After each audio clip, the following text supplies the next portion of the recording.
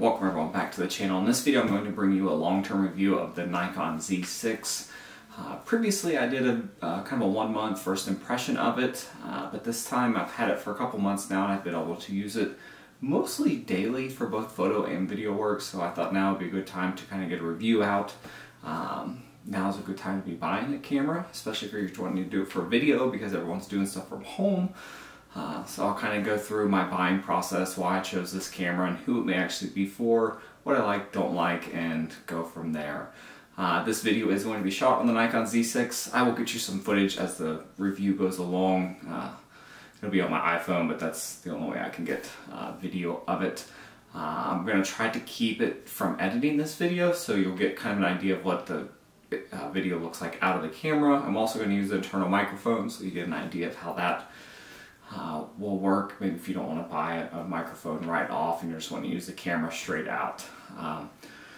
So I originally started using cameras. I was using regular DSLRs. I had a Canon 5D Mark III. I've had a Nikon D800. I'm not brand loyal to any of them, but I wanted something a little smaller, a little compact. So I started shopping around, and there was basically three options: Canon EOS R or the RP, Sony A7 III, and then the Nikon Z6. I rented the Sony A7 III for a week, and while I think it's overall a better camera than maybe the Nikon Z6 is, it just didn't fit my style. It was too small. My hands aren't massive, but it just didn't fit well in my hand, and it was kind of a pain to carry around just because of how awkward it was to use. So that ruled that out, because I honestly probably would have went that route because there's a little bit more lens options because that system's been around for longer. So between the Nikon Z6 and the Canon EOS R, and I liked both of the cameras. The Nikon Z6, I feel like it ergonomically is much better than the EOS R is. It just fits better in my hand. All the buttons are in the right spot. It's very similar to a D800, D810, D850. If you've had a Nikon camera in the past, you're going to easily be able to fall into this without much learning curve. The menu setup's about the same. It's a little more advanced video-wise, but the menu's about the same as what it used to be. So I started shopping around, trying to find used ones. I actually did buy this used, and I paid around $1,200 for it. I bought it from Lens Authority, which is a lens rentals where they basically just sell their used gear off of. Had about 10,000 actuations on the shutter, so I got a pretty good deal on it, as I was not looking to buy new because I wanted to save a little bit of money. So the reason why I didn't go with the Canon EOS R was mainly because I can't afford the lenses. They make excellent lenses for that camera, but all of them, besides a few, cost $2,000, $2,500. So that's why I went with the Nikon Z6. So my first overall using it, some things I like, don't like. The ergonomics is number one for me. It just fits well in the hand, it's easy to use. The menus are laid out logically, I believe. It's real easy to go from photo to video and not have any issues there. I do like that it has the EVF, the electronic viewfinder, and it also has a touch rear LCD screen, which is miles above what my Nikon D800 was in the past. So if you're wanting to be able to use both, I think it's a better option, especially if you're doing any type of handheld stuff and you don't want to use the EVF. You have the back screen to use, which is much better than what they were in the past. So I use this for hybrid stuff. I do half photo, half video. I'm mainly a hobbyist, so I'm not going to go through the whole specs of the system. 24 megapixel sensor, it produces excellent images. Same as the Sony A7 III or the Canon EOS R, they're going to produce very similar images. So if you're just looking for a full frame mirrorless camera, I think this is the one to go with if you're wanting to spend a little less money down the line, and I will talk about that as we go. But build quality is great. I've used it outside. I generally try to take care of my stuff, but I don't baby it. It seems like, again, I bought it used, it seems like something that's going to last forever. There is a little bit of the rubber that I'll try to get you some video of, but it has kind of started wearing off a little bit, which is a Nikon thing. They're pretty known for that, the rubber having issues coming off. I mean, the D800 had a big issue where the whole entire thing would come off. This is just a little where kind of your fingernail got nicked on it, so that's something to keep in mind, but the whole system, I have no doubt that this would withstand a little bit of rain, dust, cold, warm weather. I wouldn't have any issues there. So another thing that I like about it is that the lenses are affordable. While they're not necessarily high-end pro-grade f1.2 lenses, they're 24, 35, 50, and 85 millimeter 1.8S lenses are all $1,000 or less. So it's an easier system to get into, especially if you want to purchase a couple lenses without breaking the bank. So I have the 35 millimeter 1.8 on here. I prefer to have the 24, but I got a good deal on this, so that's what I have. But I think the lenses, they will grow. You'll be able to get more pro-grade lenses. There's rumors that a 50 millimeter 1.2 is supposed to come out sometime. It'll probably cost a fortune, but if you're wanting to get into a system a little cheaper, I think the Nikon Z6 is the way to go. Mainly because you can get them really inexpensive used. Just make sure it's a USA model. That way you do any warranty work down the road or any type of repairs if that needs to be done. Just because our lenses are so much cheaper. So for video, photo, I think it does an excellent job. Again, it's a mirrorless full frame camera. It's going to produce excellent images. The video took me a little while to get the color right on it, but that's just because I'm not a pro at this. I'm a hobbyist, so it took me a little bit, but you can play around with it and it doesn't have any problems. I shoot all my video on 1080p. I don't do 4K, but the camera doesn't get hot, doesn't get warm. I haven't had any issues even using it outside. 4K, I did a little trial footage on that just to test it out, and the camera did get a little warm, but I did not have any issues. So those are some of the big positives. If you're familiar with the Nikon ecosystem, I would highly recommend going that route. I haven't tried the adapter or anything. I usually just use the native lenses that are made for it. I'm not really interested in making the system any bulkier, because that was one reason why I really liked it, is that it was just so much smaller, and the lenses aren't massive, giant. They're not real heavy.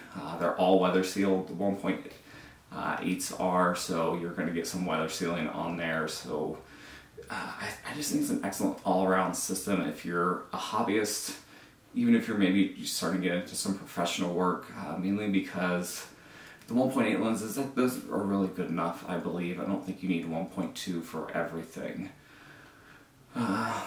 So that's again the positives. Some of the negatives, it does require an XQD card, which while is a little bit more reliable, supposedly, you're going to pay more for them. I believe I paid $90 for mine, and I think it's 64 gigabyte, maybe 32, but they're really, really expensive, and it only has one card slot. So if you're doing any type of pro work, like a wedding photographer or anything that requires that, and you're worried about the card, that's something to keep in mind. But that's one thing that I really didn't care for, was that XQD card, because again, then it's hard to get them off on your computer.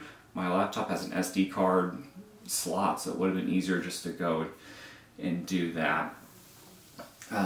Another negative would be, again, the lens selection. If you're looking for pro-grade lenses, I don't think this is possibly the camera for you. If you're looking for those 1.2, like the Canon lenses that they have for their system, this probably isn't the line. It doesn't have a lot of lenses out yet. There's no 135, which I would really like. 135. There's no, I'd like a 51.2. I probably couldn't afford it, but it'd be nice to have that option if I wanted to go down the line. The menu system can be a little complicated if you are new to cameras. So if you're just looking to get into doing photography or doing any type of photo work, this may not be the system for you, because it is a little more complicated than saying getting a Nikon D750, which is a pretty advanced system, but there's just way more options in here.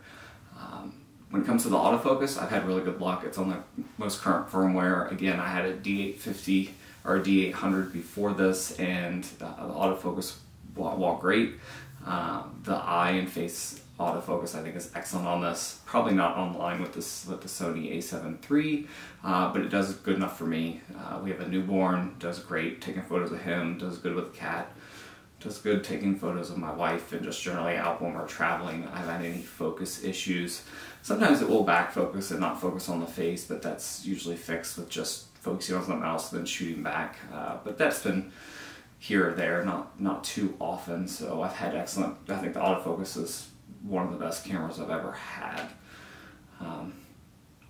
You can use the old batteries with it. That's also another plus. I don't have any old Nikon batteries, but if you had some old, I forget what the model number is, but basically for the 750, 800, 810, and 850, if you have old batteries, it will work in there. You cannot charge with the old batteries through USB-C, so you can charge, if you have the newer Nikon Z system batteries, you can charge over USB-C, which is nice if you have a pinch and you're out and about and you don't have the charger, but you have a USB-C brick. You could do a little bit of charging there. So that's really it. Again, the EVF is another big selling point. I think it's a little bit better than the Canon EOS R. It's a lot brighter. It doesn't have as many focus points, I believe, but honestly, that doesn't matter. I don't think. I think they all have great focus systems. Yes, one may be a millisecond faster than the other one, but if you're not doing pro work or real pro grade work, which you can do with this, I don't think you're going to notice much of a difference.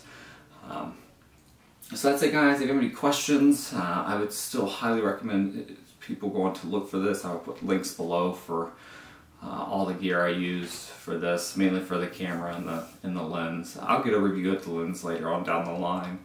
But I think it's an excellent camera, especially if you can find one used. Just make sure it's a USA model, so if you ever have to get it serviced, you can do that, because Nikon does not service non-USA model stuff. But if you're just looking to be a hobbyist, do some, you want to start some YouTube stuff, and you want to get a full frame camera, and you can find one used or even new. If you want to buy one new, they have bundles out there with the adapter and the XQD card. I think it's an excellent option to choose, especially if you don't want to spend a fortune on lenses, which I really love the Canon EOS R, but the lenses are so expensive that I would kind of steer clear of that. Oh, one quick negative: it does not have a flip out screen. It only kind of rotates up and down. It doesn't flip out, so if you're a vlogger and you want a screen that flips out to you, this is not going to be the camera for you, because it does not do that. Again, if you guys have any questions, feel free to leave them below and I will answer what I can. Sorry this is a little bit unorganized review. Again, I'm just a hobbyist. I don't do any type of pro grade work with this. It's just something that I wanted because we like traveling, taking photos, and doing some video work. So that's it, guys. Thanks for watching, and I'll see you guys next time.